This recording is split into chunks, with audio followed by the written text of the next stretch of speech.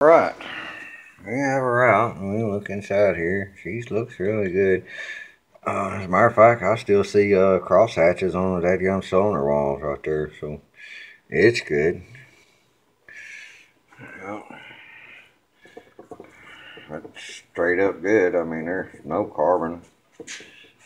Yeah, no carbon coming through. I mean, just carbon, no oil. So what we have here is an aluminum and a steel. And with the motor in this position, the aluminum goes on top and the steel goes on bottom, which the aluminum is the intake and the steel is the exhaust. Goes here, you know, you go right here. We'll look at the tappets. There's a little wear, but they're in good shape. A little wear. They're still in good shape. I mean, they're like new. Lobes on the cam are just fine. Oh, yeah. Almost like a brand new motor. I got some gunk on it right there. I need it off. Get that off there. And the compression relief's working, so we're good there. Long and short of that is the bouncing around and hitting all them stumps and everything. What they did is the valves just got loose and came off. So no compression. I mean, it was just blowing back through the motor is what it was doing.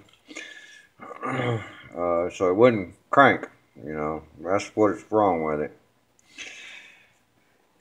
This little booger right here, when you go to put this all back together, you look at the back side of this shaft. I mean, this case, the sump, you've got this right here, that bar right in the middle, goes right in the middle of that. So you have to make sure that they're lined up. That's why you don't just wedge them down in there. Even though it's got a little slant here and here, it don't matter. This thing moves back and forth. See? It's like a counterbalance. There you go. Motor's in real good shape. Everything's tight on it. Yep. So we're going to put it back together and put the little valve caps back on right here. Back on the valves. And put new gaskets on it, put a new seal in it. New seal on all the gaskets on. There's some I'm not going to have to replace, but all of them. I'll put this one on right here because it goes there. And then when I pop the flywheel off, I'll put this one on.